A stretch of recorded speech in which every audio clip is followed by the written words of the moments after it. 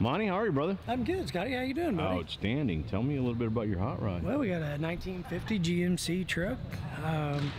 It's a lot of custom. The front end, rear end's all 77 Trans Am donor car. 77 Trans Am. 77 Nobody Trans uses, Am. That's right. So what gave you that idea? That was the car we had available, so we used it. Old time hot rodding, right? Exactly. What's out in the field? That'll work. So we took a 350, bored it 60 over, put dual fours on it, and dropped her on the ground. And is that on bags or is that where it sits? No, that's where she rides. No kidding. We cut some leaves and cut some springs and got a good stance out of it. It's got a beautiful stance now. And you said, how long has this thing been done? It's been about 15 years since this one was done. So that when you picked that color, that was somebody. I was going to say, people were thinking to you, "Hey, are you sure that's what you want to do?" Yeah, this is a sublime green, but they call it with a twist, and basically it's got a little more yellow in it than the sublime. So if you put it next to a Dodge, you'll see the yellow compared to. The color will change a little bit in the sun, and there's a lot of just the combination. We really went well together. Nailed it. Nailed that, man. Tell me, have you done any kind of body mods to it? Sure. Of course, we shaved the gas tank smooth. We've got Honda Civic door handles. We didn't go for the totally smooth handles, but of course, we've shaved all the emblems off of it. The fenders have been rolled 2 inches. And now, when somebody doesn't know what you say, you rolled them 2 inches. Explain to them. Basically, you cut them out, make them a little rounder, so that tire will fit in there, and you can set the truck down, and then they actually re-roll it. So there's been 2 inches basically lost off that fender. I gotcha. The bed is actually off of a 54. If you'll notice, it don't have the angles.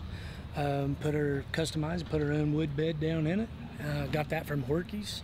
He done an awesome job of cutting what I needed and what I asked for. So that was just custom for this truck. Yeah, because you don't. This bed don't actually go on this truck. So from the cab backs, it's all stock truck, and just modified it to make it work. Right, man. I like that. I like the color combo. I like this GMC on the back, dude. That looks cool. Now that's not the way it was, right? No. Tell me that's custom. I'm not an idiot. The GMCs actually was there, and then we started outlining and highlighting and bringing it too. So now the M was done that way originally? Yes, that's a stock tailgate. Because there's no way I'd have thought that would have been real. But see, again, that's for the 54. Right. And this is a 50. So there's been a lot of changes. We also done the one-piece front windshield. If you didn't notice that. It had a bar in it. It had the bar. So you just... Where are them taillights from? Them taillights are actually out of a Cutlass. Really? And they are parking lights. And you turn it? No, they would have been that way. I think it's turn them sideways, but no, that's the way they were. That is the parking light. Wow. So we had to build a back on them, so we could set them in the roll pan. Right. And so the truck's had a lot of different things, like you said, what you can find. Right. So when you got something, you look at it, you can afford it. You're like, that'll work. Yeah, there you go. Somebody's like, that's a parking lamp. It's going to be a tail light in my car. That's right. Yeah. And the front are out of the same car, so they work great.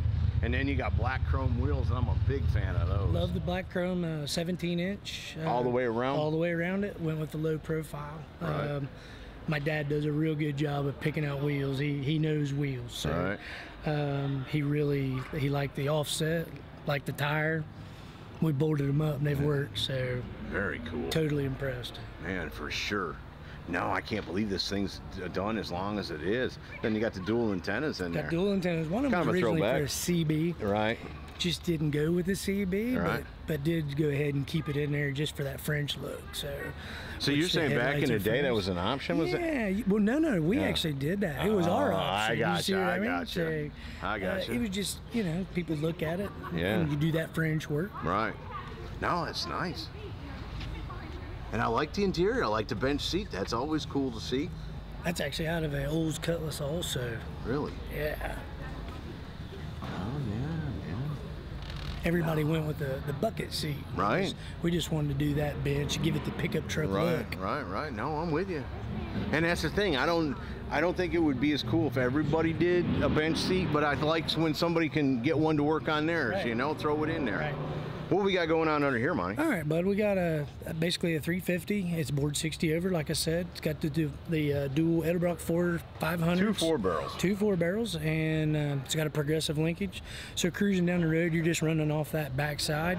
But whenever you want to call on it, you got 1,000 CFM. So basically, you're only talking about 350 horse. It's kind of a cruiser. Right.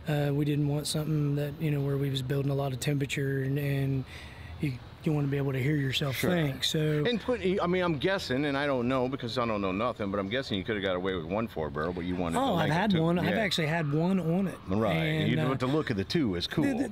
They come out with that a couple years ago, and my dad we was walking down through a little swap meet, and Edelbrock had their big semi, and he goes, I like that. Right. So the next thing I know, I'm standing in front of the Edelbrock trailer going, all right, where do I buy it? Right. And so we went and picked it up, swapped it out over a weekend, and just love the response. And so many people talked about the look. That Endurashine's come a long way. Right, so. right.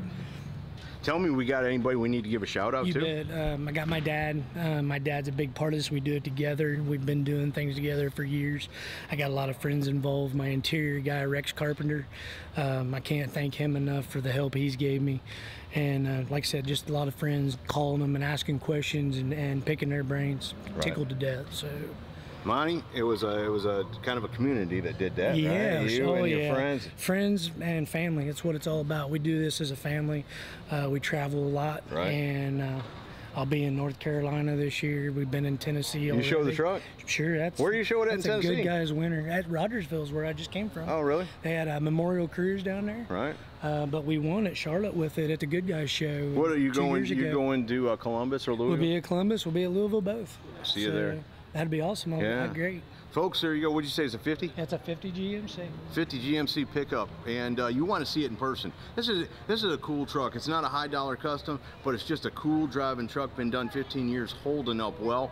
Monty says he's going to have it in Columbus and then at Louisville both. Great chance to see them. Both good shows.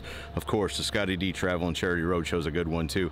From Auctions America Park in Auburn, Indiana. Hope you all have enjoyed it. See ya.